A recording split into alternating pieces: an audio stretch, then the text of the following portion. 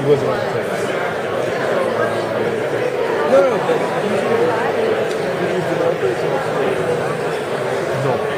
not. Good evening. Which microphone now? Can you hear me? No. Yeah. Good evening. Now you can really hear me. Okay. Thank you for joining us this evening for the first event in the Daniels Fora series for 2012-13. I want to thank all of you, especially for coming out on a slightly bleary night. I know there's a lot of things going on in Toronto all the time. I'm Richard Sommer, the Dean and Professor of Architecture and Urbanism at the John H. Daniels Faculty of Architecture, Landscape and Design here at the University of Toronto. And I will be both introducing and moderating tonight's discussion. This is the third year that we presented in the Fora series. Some of you may have joined us last year for two of the Fora, one called Zoning Health, Architecture's Curative Nature, and then the second one, Jane Jacobs' Undone. Our goal with these events is to present vigorous, engaging, and accessible discussions around issues pertaining to architecture, landscape, and urban design. For us, the Daniels Fora are an opportunity to bring together experts from different fields and perspectives, reach out to the broader public within Toronto, and develop stronger relations between academics, experts, institutions, and communities here in the city. But we also aim, sometimes, to provoke serious debate around what are sometimes controversial issues. For example, knowing, of course, how revered and influential Jane Jacobs has been here in Toronto, last year we brought two scholars who have been critical of her thinking and her influence because we believe there's an orthodoxy surrounding the ideas of Jacobs, if not Jacobs herself, that was worth and is still worth reconsidering. So after the event, I got some, well, it was kind of like hate mail. It was really more like grumpy email. It was more polite than that. But I actually take these things as a good sign because it gets people thinking. And tonight's topic holds the possibility of being equally provocative. Now, before I say a bit more about the subject of this evening's debate and introduce our speakers, I'd like to make a point of thanking our friends at Herman Miller for generously providing the furnishings and set design for tonight's discussion.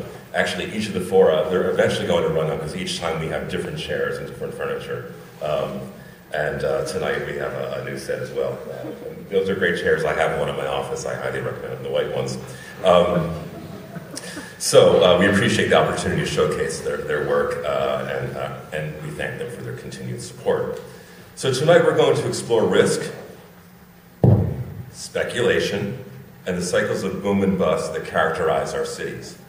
This may seem an odd subject for a design school event, but there are perhaps no phenomena that play a more significant role in shaping our cities than money and finance. There is nothing new. How do I go to the next slide? Here we go.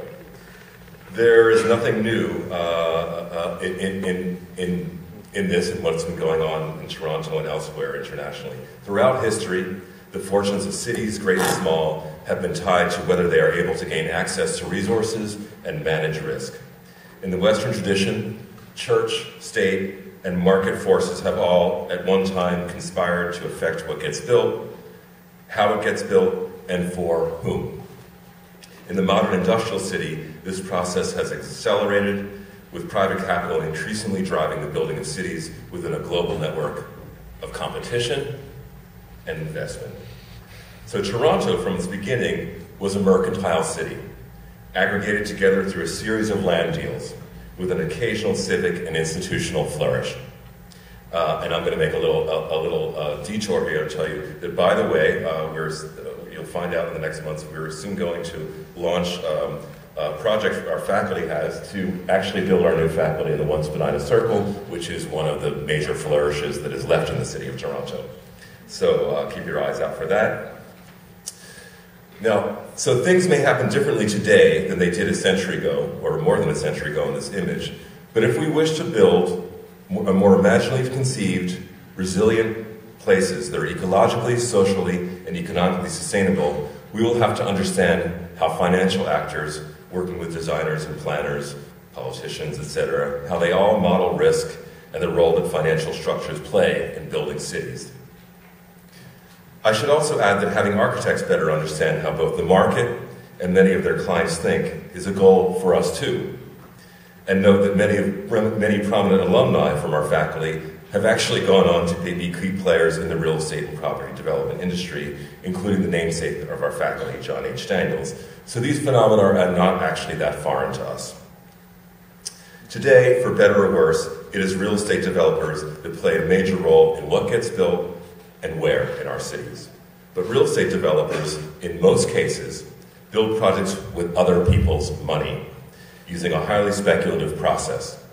If we want to understand, for example, why there are so many condominiums under construction and planned for Toronto, we have to not only understand where the market demand is coming from, or where the people are coming from that want to own or rent apartments, but we have to understand how investors think.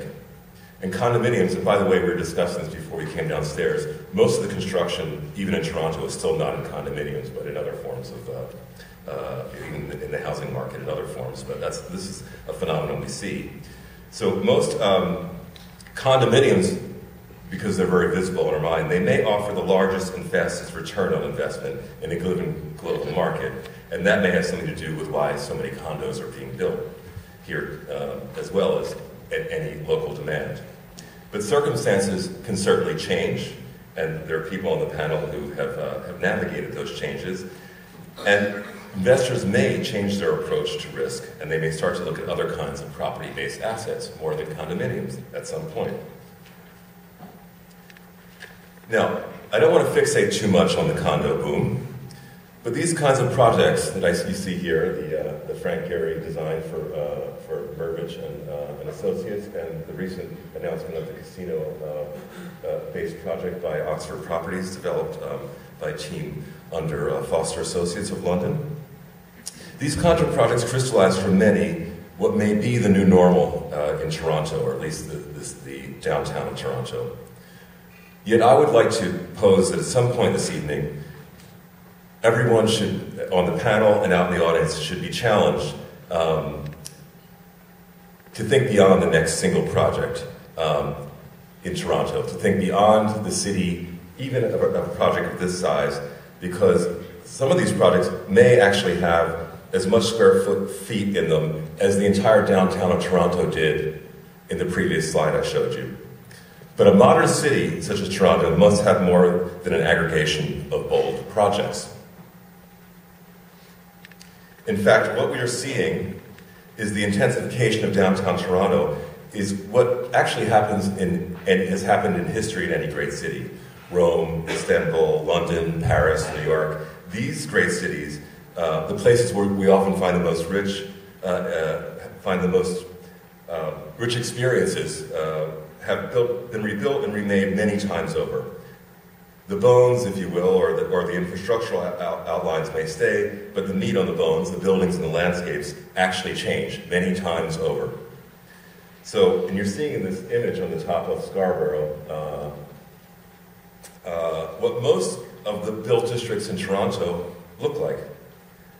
We even have densities in housing stock in the center of Toronto that still look like this. The challenge we face here, as well as in many other places in the world, is how to better plan and design our new and large format cities in a more coordinated way. Toronto, like many other cities, has undergone and is still undergoing massive change, but really lacks any coordinated political, financial, and design approach to reinvent itself to meet the challenges and risks associated with everything from economic stagnation to climate change, and not to mention social inequity and isolation. So what I'm merely doing here is offering these comments as a query or a set of queries to our speakers to help focus our thoughts in the discussion. They may have many other things around this topic that they want to address. And I'm extremely pleased to be able to present this incredible group of speakers who have joined us tonight to discuss these and other issues. So what I'm going to do is I'm going to introduce in order all of the speakers, and then they're going to come up and give a short talk, and then we're going to sit down and have a chat about the issues that come up. So I'm going to introduce all four, and then they're going to come up and speak for a few minutes. Let me start with Peter Clues. Peter is the principal architect at the firm Architects Alliance and has designed some of the most innovative residential buildings in North America.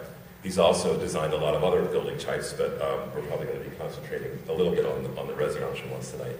He has extensive experience in all aspects of the process of designing and building both residential and other things, from planning and economics to design and construction. Peter's innovative residential projects have been published internationally and received awards from the Ontario Association of Architects, Canadian Architect, and the City of Toronto. Peter is also a strong proponent of residential, academic, and mixed-use intensification as a tool for ensuring the vitality of the urban core. He was appointed to the Waterfront Toronto Design Review Panel in 2005 and speaks to professional, academic, and civic groups across Canada and the United States on topics related to design, density, and urban renewal. Okay, our next speaker, David D. Arthur, is managing partner of North American Real Estate Investments at Brookfield Asset Management.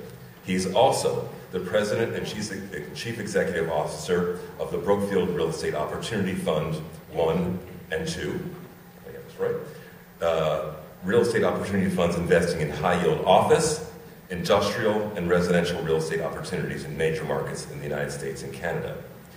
These funds have invested in over 20 million square feet of properties, and David is playing a leading role in over, now I have to get this number right, David. Is it 40 billion or 150 billion? Okay, well, we're talking billions. Billions and billions of real estate transactions at Brookfield. In addition, David is a director of Rouse Properties, Inc., actually a very renowned property developer, at least that I know from the United States. Prior to joining the fund, he was president and chief executive officer at Brookfield Properties Limited. David was also founding chairman of Brookfield Lepage Johnson Controls, a major Canadian facilities management company. He received his honors degree in urban and regional planning from the University of Waterloo and his Master of Science in urban land economics from the University of British Columbia. Our third speaker, Ira Gluskin, has served as the director of Gluskin Sheff and Associates, Inc., and as the company's president and chief investment officer from 1994, when he co-founded Gluskin Sheff and Associates with Gerald Sheff, until 2009. He is currently the co-founder and vice chairman of the company. Prior to co-founding Gluskin Sheff, Ira worked in the investment industry for over 20 years, receiving a Bachelor of Commerce degree from the University of Toronto. He is a well-known industry commentator, and and among other things, he's a member of the Mount Sinai Hospital Foundation Investment Committee, as well as part of its board of directors. He is also the former chair of the Investment Advisory Committee for the Jewish Foundation of Greater Toronto, and is currently a member of its investment committee. Other roles he's played is as a member of the Toronto Symphony Foundation and as a former chair of the University of Toronto Asset Management Corporation. Those assets probably add up to a lot as well. Our final speaker, Dr. Ron Dembo, is founder and CEO of Zero Footprint, a clean tech software and services company that makes environmental impact measurable, visible, and manageable for businesses, governments, institutions, and individuals. Zero Footprint solutions mitigate environmental risk and drive cost reductions through behavioral change. Ron is also the founder and former CEO of Algorithmics Incorporated, growing that company from a startup to the world's largest enterprise risk management software company with offices in 15 countries. Algorithmics, now owned by IBM, can claim over 70% of the world's top 100 banks as clients and is consistently recognized as one of Canada's 50 best managed companies. Prior to establishing Algorithmics, Ron had a distinguished 10-year academic career at Yale University, where he was cross-appointed in computer science and operations research. And I'm sure some of you didn't realize that Yale had a department in operations research. So let's get started with Peter Clues, who I think has some pictures. We have to switch around you'll show us the IP. People, and he was walking behind me and he said to people, "Careful of Clues up there, he's an agent of intensification." And I think I'm more of a victim of intensification. Toronto was undergoing probably the biggest transformation this city has seen since, I don't know, 100 years. It's akin to what went on, I imagine, between the wars in New York in terms of a massive intensification, starting residentially and spreading outward. And I just want to give you a couple of really kind of salient facts to give you a sense of actually what's going on in this city. And it's actually extraordinary. In 2005, the Places to Grow program or legislation was adopted by the provincial government. I'm very apolitical, but I would say this is the bravest political piece of legislation that any government in this country has ever enacted, and it's probably the greatest act of sustainability that any government in this country has ever enacted. It's a plan that forecasts and focuses growth from Toronto from 2005 for the next 26 years to 2031 and beyond. And depending upon, now some of these facts I'm going to show you are somewhat manufactured. Some of them, it depends on what source you go to, so please don't take notes and then accuse me of being inaccurate. But the plan essentially says over the next 26 to 30 years, there will be a growth rate in southern Ontario, the greater Golden Horseshoe, of around somewhere between 2.8 and 3.7 million people, depending upon what study you consult. And the notion is to concentrate that growth into a series of growth centers, Toronto being the principal one, Hamilton to a lesser extent, Ottawa, a few other growth centers, but a lot of it is going to occur in the city of Toronto. And the projection, again, depending upon who you believe, the city of Toronto's official plan suggests it's about 600,000 people, additional people coming into the city in the next 20 years. The Hemson report that laid the groundwork for the Places to Grow program suggests closer to 1 million. It's a massive number of people. And it's all about trying to focus and concentrate density to stop suburban sprawl. Another really interesting fact. In Toronto, or Southern Ontario, principally in the GTA, there have been, in the last 15 years, 20 years, almost consistently 40,000 housing starts a year.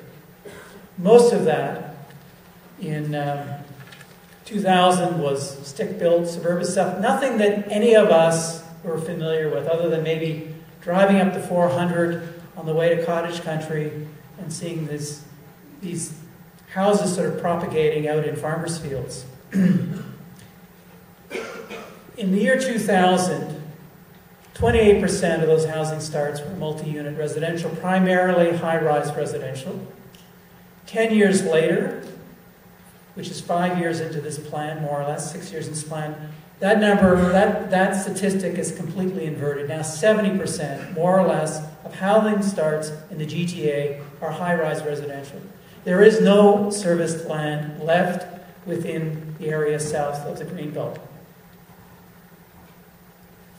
Toronto and all cities in Ontario really exist at the mercy and creations of the province. The province enacted the Greenbelt program. The cities in the major growth centers had to change their official plans to accept these intensification strategies, which has created a huge amount of angst within this city and other regions as to why are we even doing this madness. There are currently 328 development applications in the city of Toronto, represent more than 40,000 units working its way through, just development applications. The number of development applications in the South District, which is really what we think of as downtown Toronto, is 277. The city planning staff and urban design staff have, and many developers in this room, if there are any, will know, I would say less than 15 people dealing with these applications in any kind of coherent, consistent manner. It's completely out of control. On top of that, there is no in-force zoning bylaw. There's an official plan that talks broadly about intensification. There is no implementing zoning bylaws, so every single development is going through a site-specific, very, very difficult, full of angst process with a broad engagement of the public and other stakeholders, and for better or worse, we're building a city this way. The official plan roughly designated that 70% of this density coming out of the official plan would be in the central core, 30% on arterials, such as Queen Street, Dundas Street, Bloor Street, what have you. The reality is, in the last 5 years, about 95% of it's occurred in central core, 5% on avenues. Why? Because it's extremely difficult, first of all, to assemble properties and do it in a sustainable way financially. It is also created, and if James Perrick is here from the city, he's just done a visioning study for the beaches in which the neighborhoods don't want this intensification. And so it's a very, very rancorous debate. The number of residential units proposed over the next 4 years is greater than 100,000 people. And yet, in that same period of time, sorry, let me just go back to that. The number of units that were proposed through rezonings was 100,000 units. In that same period, 58,000 were delivered.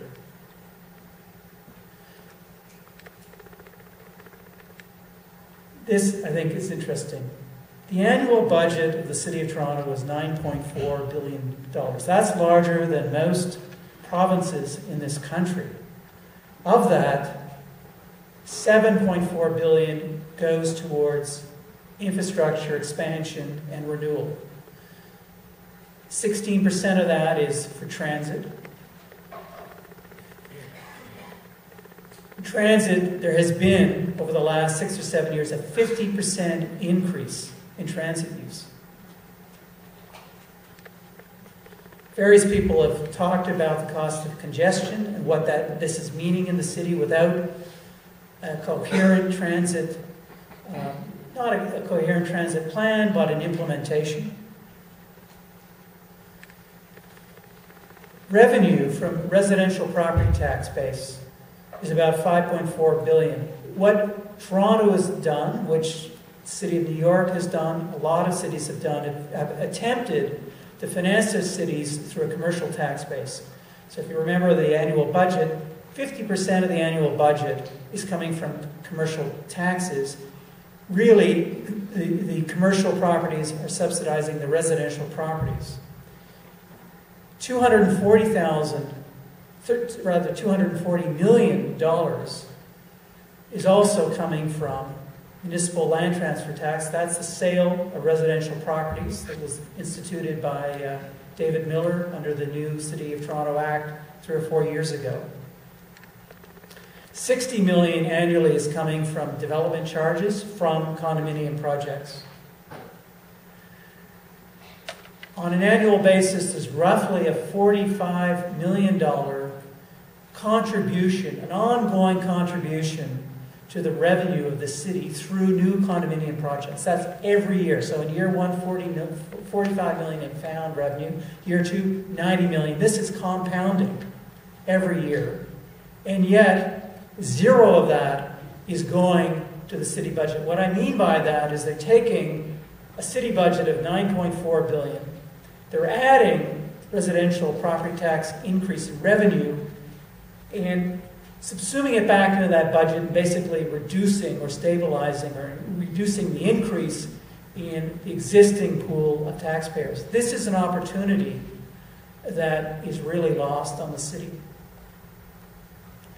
Out of these development applications, there's $21 million a year coming from what are called Section 37 benefits. These are if you ask for an increase in density and a rezoning, certain financial benefits accrue back to the public sector. In last year alone, there were 14 million. This year, there's been 21 million. And now there's a backlog of $82 million in Section 37 unspent benefits. Now, to put this in perspective, our office just completed the revitalization of Bloor Street from Avenue Road to Church. That was a $35 million project in which we took 5 major city blocks, completely reconstructed the street from building face to building face with soil cells, granite paving. We reconstructed that street to last 100 years. This is, I think, an unprecedented city building, public realm project in the history of this city. You could take every year the additional revenue coming from all of these condominiums and put it into a major piece of public realm renewal and start to build a city rather than trying to kind of disperse it back amongst the existing taxpayer base. We could be spending the Section 37 money in a much more coherent and visible manner in a city that really has one of the worst public realm qualities, I would say, of any major city around the world. The average size of a residential unit in this city is 625 square feet. There is, for some reason, amongst the popular press, this belief that there is a bubble, that there are thousands upon thousands of units being built that are empty. And I can tell you they're absolutely not empty.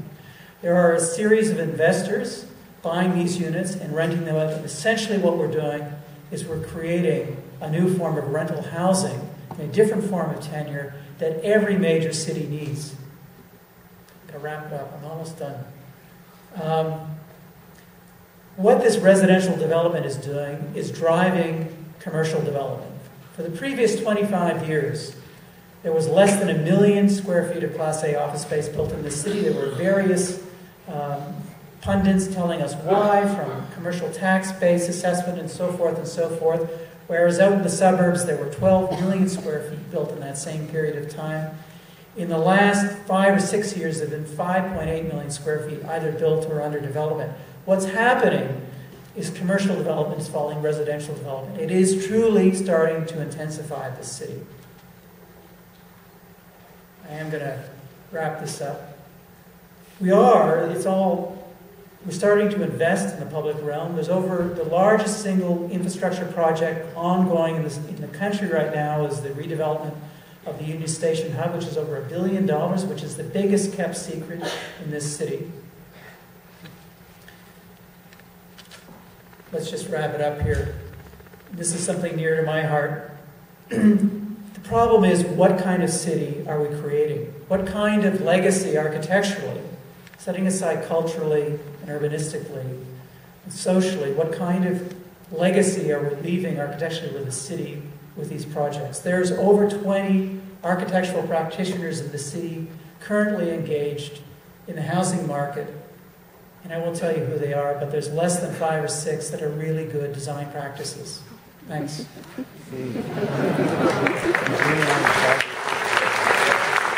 strange because I'm following an architect who all he talked about was numbers and money and things like that. And I'm supposed to be the guy who thinks about money all the time. So I'm going to give you a little bit of background on Brookfield and then throw out one of the things that we think about, and hopefully that background will help you understand a little bit about how we think. So Brookfield is a company that is in the infrastructure business, and we call real estate infrastructure. Infrastructure also means things like ports, highways, toll roads, transmission lines. It also includes hydroelectric power. We're a big power generator, and wind power. And we also have a private equity business in addition to our property business. But in our property business, we think about real estate in 4 fundamental food groups. On the left is office, which is big office towers like the ones like Brookfield Place, Bay Adelaide Centre, that type of thing. We have a retail business, which is founded on General Growth, which is a large shopping center company in the U.S., and Rouse, which is also a public shopping center company in the U.S. And we think about intensification, like Peter talked about, because a lot of those are very valuable pieces of land that are way underutilized. We also have a for sale housing business, which is both in Brazil and in North America, and those are both high-rise in Brazil and low-rise horizontal housing in North America. And we have a multifamily apartment business where we own apartments. And we're in the industrial hotel space in an emerging way. It's not a big business for us. We're in many locations across the world. We use the word global really loosely. That's our definition of global. We also do everything from start to finish. We buy land, we develop, we lease, we construct, and we manage. We've done a number of large transactions over the years, from buying Olympia New York's assets in New York City 25 years ago to buying General Growth in the last couple of years. So we're a consistent investor in real estate through different cycles. We think about different themes in real estate and how we can react to both micro and macro issues in real estate and look for ways to create return in real estate, whether it's in an upcycle or down cycle, and take advantage of things like distress in the markets has happened over the last few years. Some of our office projects up on the screen, Australia, there's some of these we've developed, a lot of them we have actually bought. Retail projects like in Chicago, Water Tower Place, in Las Vegas, and in Brazil. In our multifamily and industrial business, we don't build high-rise, we build more horizontal, anywhere up to about 5 stories, which is basically stick construction on a concrete podium. And industrial, we are really following the global trade and logistics business and invest in warehousing for distribution that relates to infrastructure and intermodal trade, whether it's rail, airports, or road and truck distribution.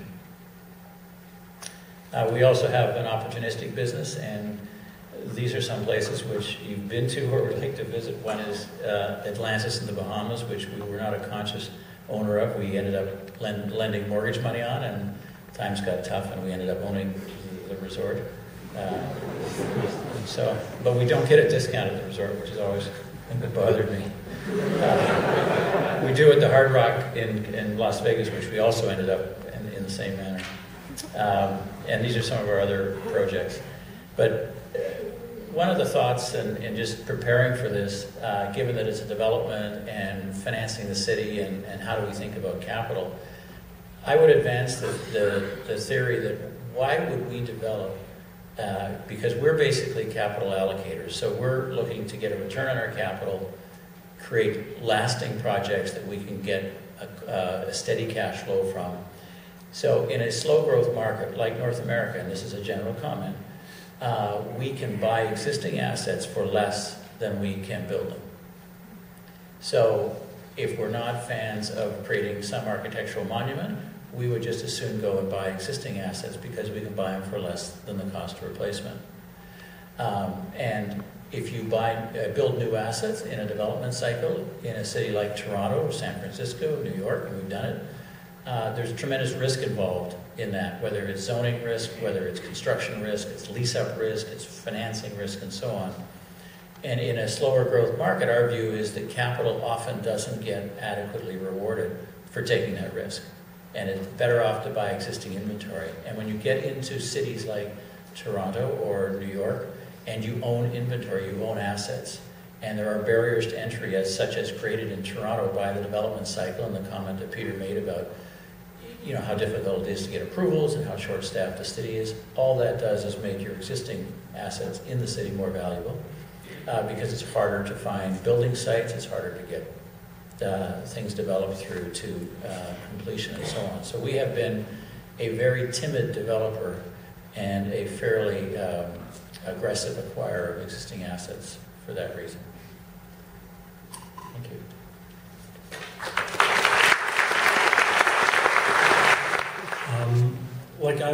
My job is managing money for rich people. It's an important social job. But it's in securities. It's in stocks and bonds and hedge funds, stuff like that. Not real estate. Many of our clients are from real estate, as you might expect. And prior to forming Buskin Chef 30 years ago, I did have a bit of a real estate background. I followed public real estate securities for a long period of time. And even before that, before most of you were born, I worked for a life insurance company, and I helped them analyze credits for the mortgage department. So I've been following, it was sort of a hobby, following real estate. Like, I could give you the other side of what David says if I chose, but generally I do believe it's a tremendous company. They have 300 public companies, the most successful complex company in the world. It's a huge success, but they don't do condos. This is the most amazing thing about the Toronto, and I might say Vancouver, condo business. It is absolutely a massive, massive business. But there are no, and I say no, public companies operating condos.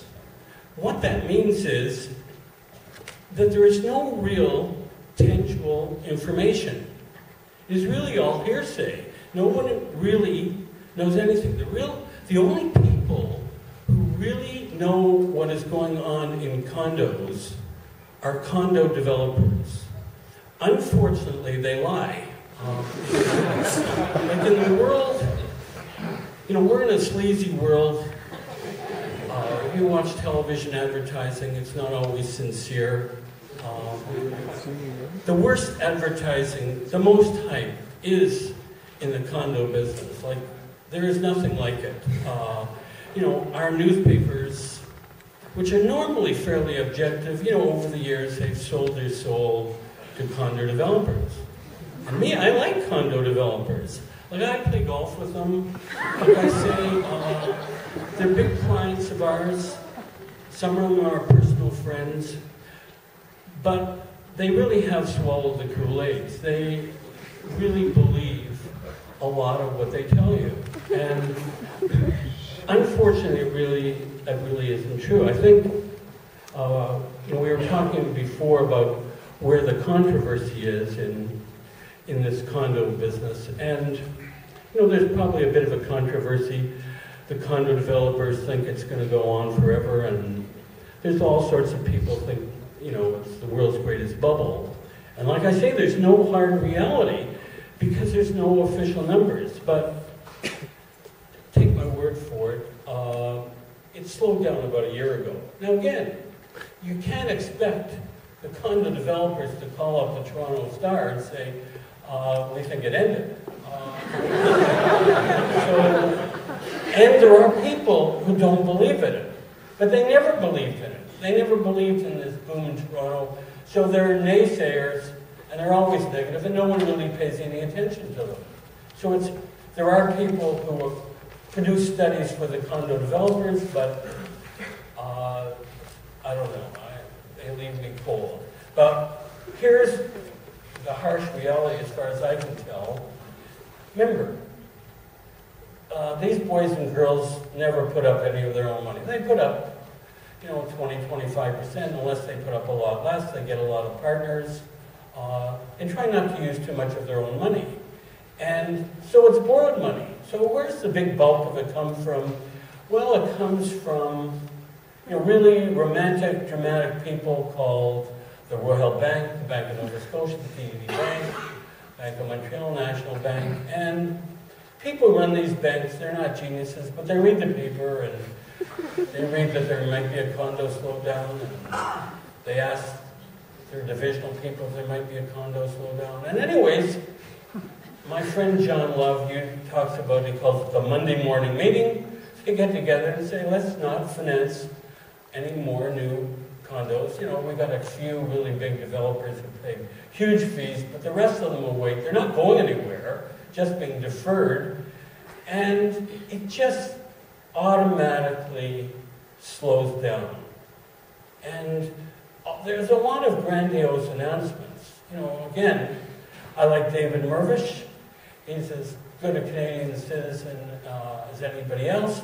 The likelihood of 3 80-story towers being built in a decade is 0. It's just not going to happen. But that's in someone's supply classification. And it just will slow down. I mean, there's just a basic rule. The banks don't want to lose that much money, and they insist on pre-sales. And over the years, they were incompetent at this years ago, but over the period of years, they've learned that the developers' cousins are not real people. I'll stop for now.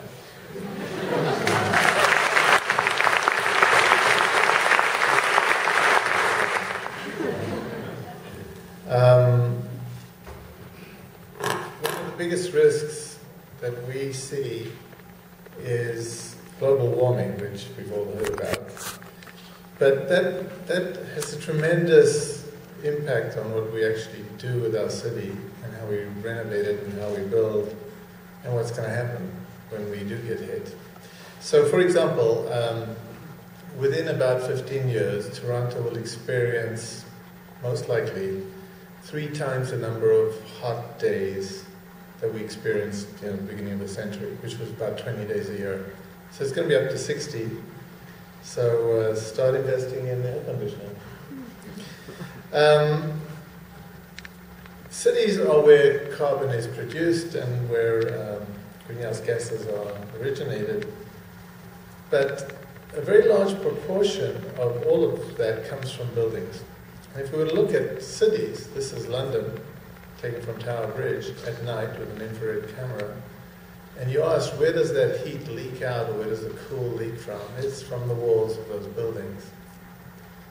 About 90% of all of those buildings will still be here in 2050.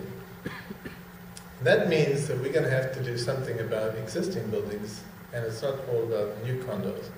The new condos we're building are going to be a legacy that we're going to have to deal with sometime in the future, because they're going to look like this.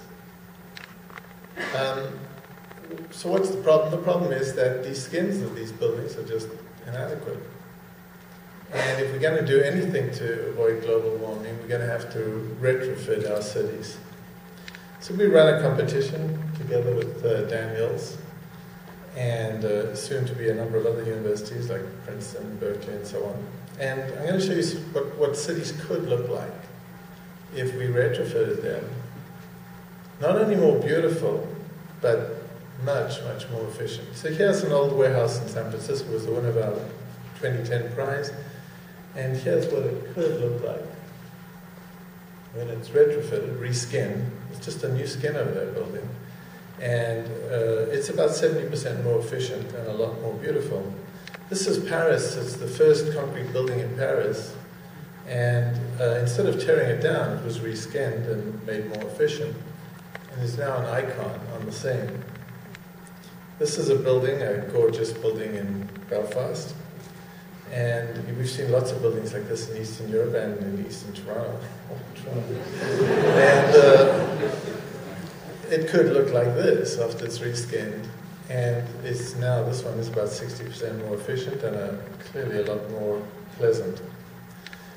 This is Sydney, and it's the ugliest building in Sydney, voted by the Sydney population. And this is a concept of what that building could look like if it was reskinned. This skin is one that's actually solar. But it shows you that just by taking a single building and retrofitting it in a city, you can change the entire view of that city. This is Lyon, and this was one of the finalists in our competition.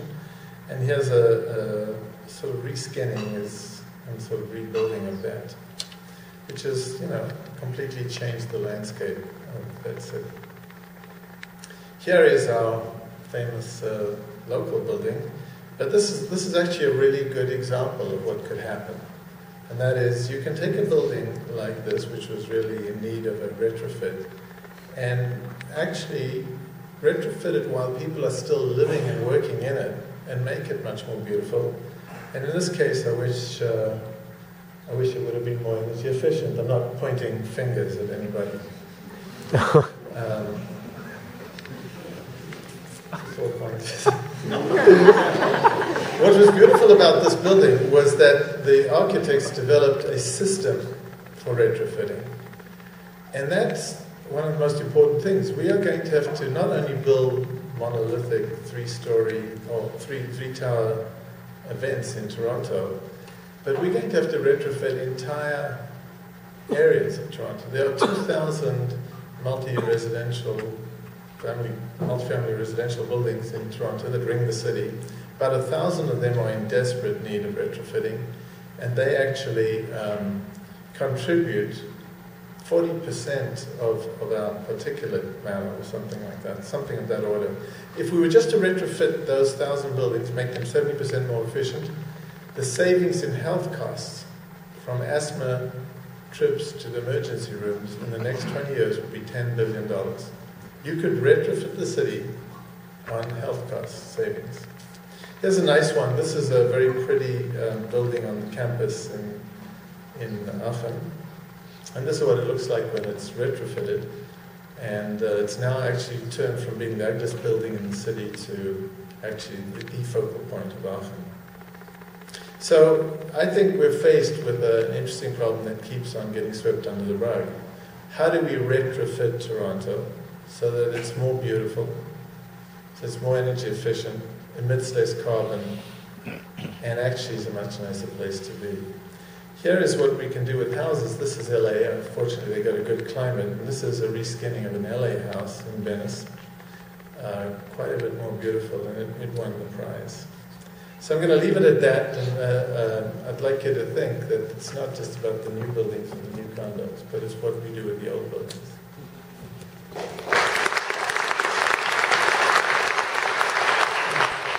Big commercial properties are publicly owned. The really big properties in Canada are owned by big pension funds, but they have a pretty good disclosure.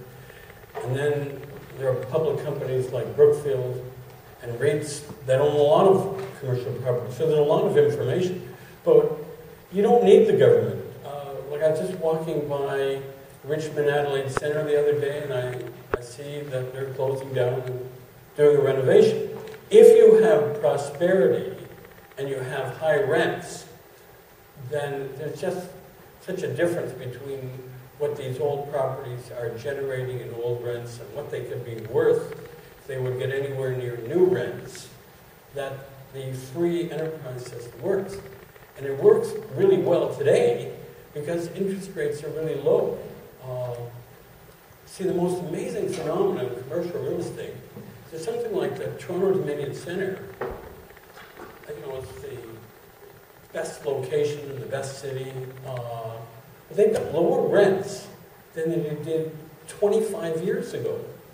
But the reason it's still around is because interest rates are a third of what they were 25 years ago.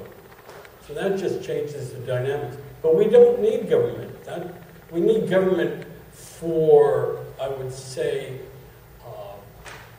really politically sensitive areas, places that are actually owned by government and they're going to be developed. But for the existing free enterprise structure, it'll take care of itself. But that free enterprise structure operates in a framework of public infrastructure. So you take Lower Manhattan in 9/11 and what happened then and how destroyed that public infrastructure got, whether it was roads or connections or whatever. And now with public infrastructure, providing a framework for rejuvenation of lower downtown by the new rail system, the new memorial, all the highway and other infrastructure, that's allowed the commercial, private sector to come in and build commercial space. So in some cases you need that push from the public sector. You know, in the year 1820, when I first started to go to New York, there was LaGuardia, there was Kennedy. The same bridges, they haven't built a new bridge. They haven't built a new tunnel. They certainly haven't built a new highway. They've taken some down. And they take some down. And it was anarchy 30 years ago. I was just there yesterday. Still anarchy, but somehow it's functioning. Nowadays, it's a little bit unusual, David. there's not that many cities experience 9/11. Like this is a very sensitive, special topic. But I'm not sure that's true about New York, because you're old but not that old. And Robert Moses actually built major infrastructure in the middle of the 20th century that was people in the demonized. 1920s, Yeah. 30s, Through 40s, to the early 50s. 60s. But people demonized him for many years. But the fact is that New York's functioning as a metropolis does depend on the large-scale infrastructure that was put into place before the 1960s. Yeah, that everyone benefits from. we had Fred Gardner Expressway. Yeah. He was our tyrant, the head Robert Moses. I love the line that Fred Gardner gave when it was all done. Someone said to him, "Could you do anything differently?" And I said, "Not a thing. It's perfect." So, Peter, you ended your talk in telling us that the city is able to collect a lot of money from all of the real estate, and actually potentially future investment in the city. Absolutely. William Thorsell said to me once, "This is a city that's obsessed with its plumbing." And that's why I gave those figures. I was trying to be more like you. But it's extraordinary. Like, 70% of the money that's raised in this city is towards infrastructure renewal. But it's about plumbing. Let's not kid ourselves. It's not about new parks. It's not about public realm improvements. And I happened on this statistic one day with Councillor Adam Vaughan, and he said, "Well, you know, Peter, what we're finding out is that these condos that are being built are actually a tax and a drain on the finances of the city, because they're causing infrastructure renewal faster than perhaps we would ordinarily, and also infrastructure expansion." I said, "That's ridiculous. It's just throwing off money every year." He said, "I don't understand it, but this is what I'm told." So I started digging into that. And that's what I discovered, this extraordinary thing in the business types, this idea of it's like reverse compound interest, which is becoming in every year more and more. And I think there's an extraordinary opportunity there. There's not enough public discourse about the public realm in the city. There's a lot of angst about the quality of the condos, absolutely, and I think the fair game in the questionable architectural integrity of a lot of these buildings, but also the homogeneity typologically of them. There's just sort of one type fits all, and we're just reaming out like sausages. But there's also an opportunity here to seize the day and turn the public realm in the city into an amazing place, through this financing. And I grew up in Montreal. I hated Toronto. Toronto was the Antichrist. Toronto was the LCBO with the Venetian blinds, and it closed down at 7 o'clock. And we used to snicker and snipe about Toronto all the time. And I go back to Montreal. I was there this summer visiting friends, and they still snipe about Toronto. It's like they're still stuck in this idea that that's Toronto 30 years ago. Toronto is actually becoming an interesting place with all these condos. Those strip away all the crap about another glass building and Deborah Weeds on the CBC and the quality of them. Yeah, that's all true. But it is changing the social fabric and cultural fabric and business fabric of the city in terms of vitality. And that is an amazing thing. And it's now about harnessing that and saying, well, how can we do this even better? How can we use this to build a great city? And I think that that's the big opportunity and the big risk. So you've made an equation between the tax and revenue the city can bring in from all this intensification and what they're doing. And Ron, I know in our discussions around the reskinning, our faculty's involvement in the tower renewal project, which has been very difficult to get off the ground, mostly because of the finance portion of it, because all those towers are owned by separate owners and they have very little incentive or funding to remake them from an energy performance point of view.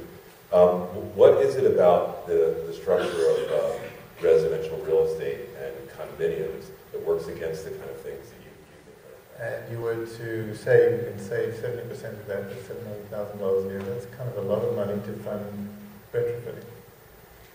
And you can actually show quite easily that you can retrofit a building like that at zero cost to the owner. In fact, maybe reducing future costs and future risk, like the risk of future risks around the operation of the building or maintenance of the building. You can show that you can do that. In many cases, in New York, they've shown 10,000 of the buildings, or the worst buildings, could be retrofitted without any cost to the owner, because the actual benefits are sufficient to pay for it. So you say, why wouldn't an owner? It's true, it's fractured ownership here. Why wouldn't an owner offer the chance to retrofit the building, make it more beautiful and more efficient?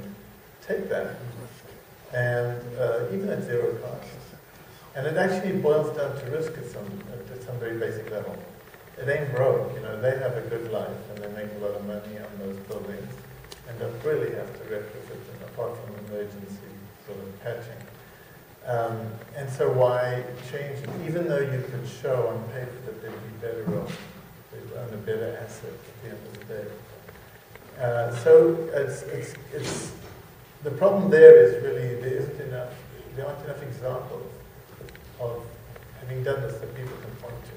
People don't want to be the first of the building retrofit at zero cost. So that's one of the problems. The other problem is that it's a structural problem. If I'm an owner of a building like that, and I'm going to pay for my retrofit out of the benefits, you, the financial institution who's doing this or the builder, will have to accept my credit, which is not very good. There's so many ways that can be overcome, and it's starting to happen. For the first time, it's really starting to happen. The essential problem is taking the risk, taking the cost of retrofit off the balance sheet of the owner. So if you can do this off balance sheet, then you can do the financing. You can keep the owner's credit rating as it was before and still get the retrofit. And that's what is happening. So for example, instead of me, if I were to pay $100 a month more in municipal taxes on my house, and you would come to me and say, I'll retrofit this Victorian house, it'll be 70% more efficient, no cost to you, I'll do it. But if you say here, for another $400,000 you can retrofit your house, and it'll be 70% more efficient, and you're going to owe $400,000 more to the bank and reduce your credit, you won't do it. So what has happened is in certain states and in certain jurisdictions, that has been allowed, that you can increase municipal taxes on a building as a means of funding retrofits. And that's great, because what happens is, even though Ron Devil might not have great credit, I don't give up on my house unless I abandon it. So the credit rating on tax on a house is very high. And so I think it will happen, but it does require government, it does require structural changes in how we view funding. So I'm very optimistic that it could be changed, and it will be, and that you'll see a lot happening. I just wanted to add a comment. And so you have commercial assessments in the city, which are very high on a relative basis to other comparable cities. Commercial leaving the city. And commercial moving out as a result. But the growth in the assessment base is residential. And the residential assessment base is low on a relative basis. And because it's political and it's votes, they don't do it. So with all these new condos coming into the city, all these new households being created, they're not taxing them at a level that is appropriate for the services and the infrastructure that they're getting and want. This is the most misunderstood concept in Toronto, I would say. I mean, if you ask any residential property owner, are they paying too much property tax, they would say yes. They wouldn't believe you. I mean, New York has a similar problem, does it not? All I can say is to go to a lot of real estate panels, and I don't know, 7 or 8 years ago, downtown was dead and suburbia was alive, and it was because our taxes was too high, and the suburbia had this huge advantage. They had these lower land costs, they didn't have the high taxes, and it was clear that the city was going to be emptied out. So somehow, I don't know how, but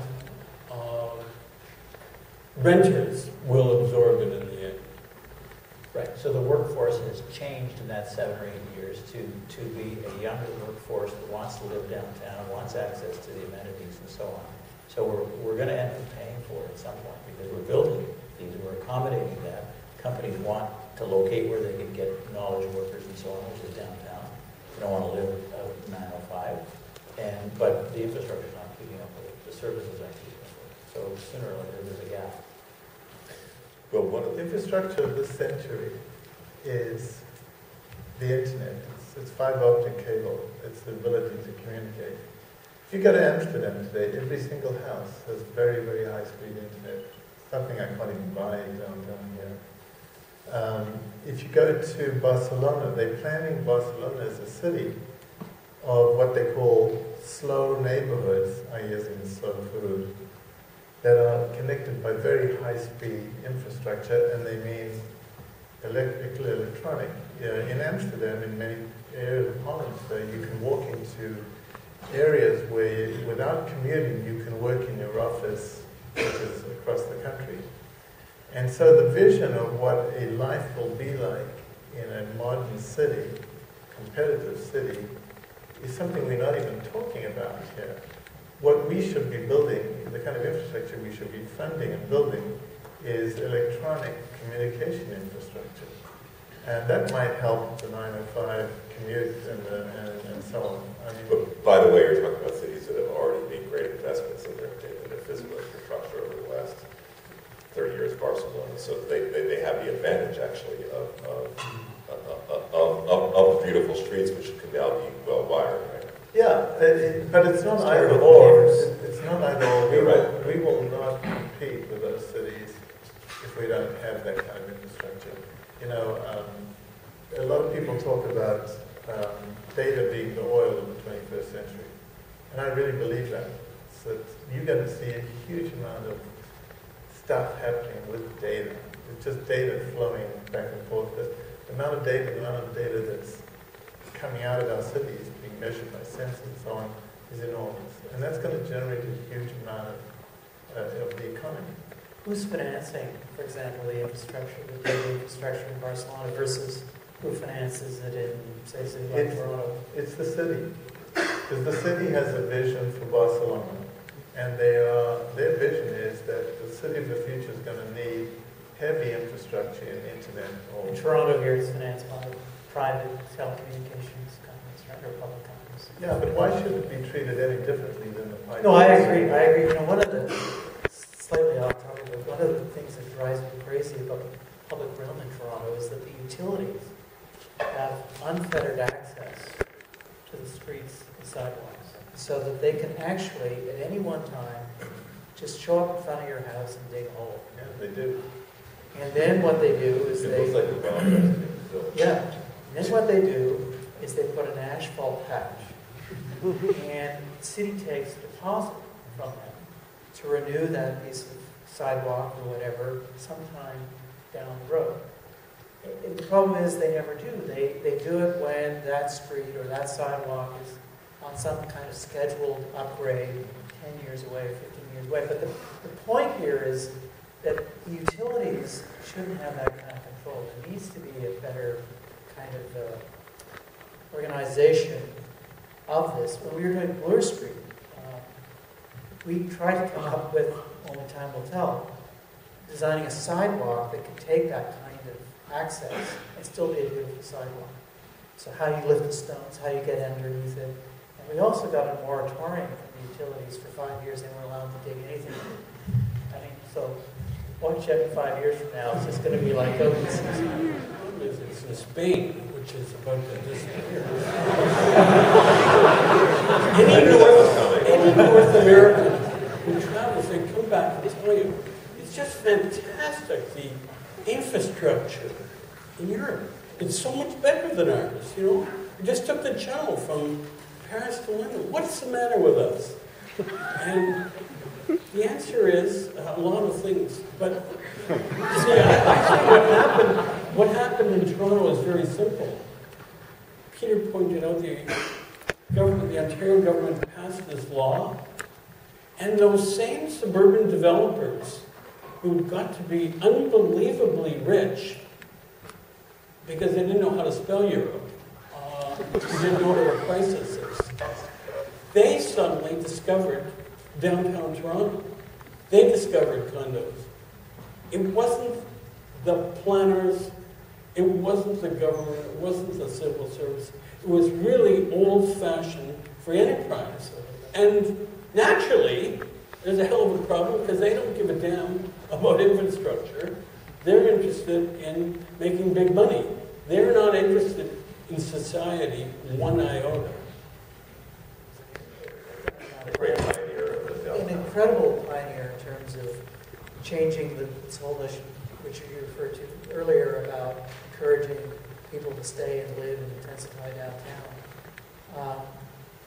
I've lost my train of thought. I was on a good train. Well, he said to me, sorry, Isabel, thank you. First of all, I came from London yesterday, and then I was at the OMB all day, tried to be tripped up by fancy lawyers, so my brain is a little bit.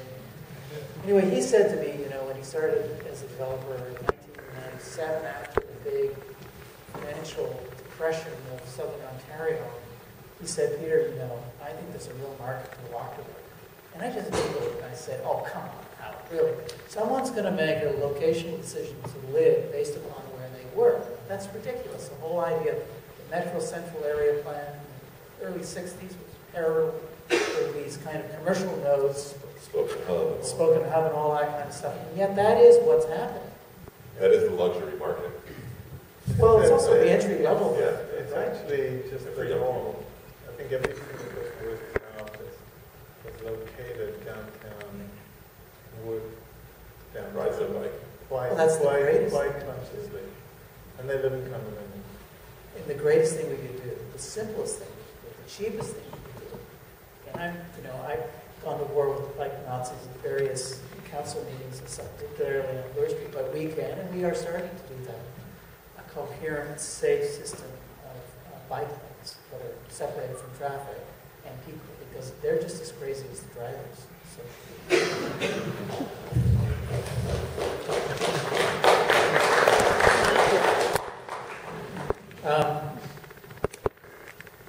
Through public-private partnerships, quite simply.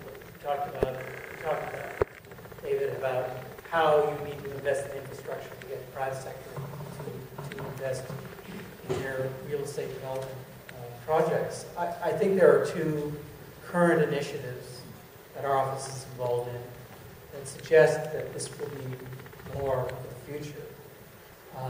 Regent Park, which is, I think, an extraordinary initiative, financing and leveraging private sector development to, in part, aid in the renewal of affordable and social housing in various forms. Second is the Pan Am Games of West Don Lands, where there is a major component of affordable housing, two different affordable partners going into that project as part of that neighborhood. And so I think what those two show is that you need an engagement between the private sector and the public sector to really do this, because the private sector is not going to do it on their own, for very obvious reasons. And so I think we'll start to see more of that. There's Alexander Park that Adam Vaughn's involved with. There are early initiatives there to do a similar thing, albeit different through Regent Park.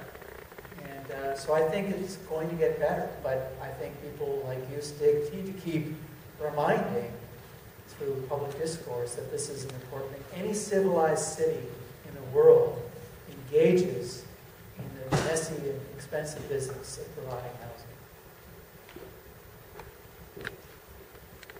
I think the geography of the city will change, and as Toronto becomes more of a global city, there may inevitably be an area of central downtown which is very expensive and very cosmopolitan. But as I try to indicate with this picture of Scarborough, there are so many places almost directly adjacent to the downtown Toronto that can be transformed and can be rebuilt and sustain a much better social life than they currently can. So it's inevitable that we will have gentrification, but that doesn't mean that the city shouldn't be planning for other kinds of developments and to remake those great leverage is publicly owned land. So Yes. you can take, for example, the Portlands, which is, I don't know, there's 200 acres out there. Eventually it's going to get developed. That's the big kind of land reserve for Toronto. There's no lack of land. No, it's as large as the central area of Toronto, and it's design review panel. I'm somewhat conversant with how that's going to roll out, at least one of the stakeholders. But there will be significant portions of affordable housing as part of that legacy of development of that part of the city. Okay. Thank all of you. See you at Mobility Adventure Life in the spring.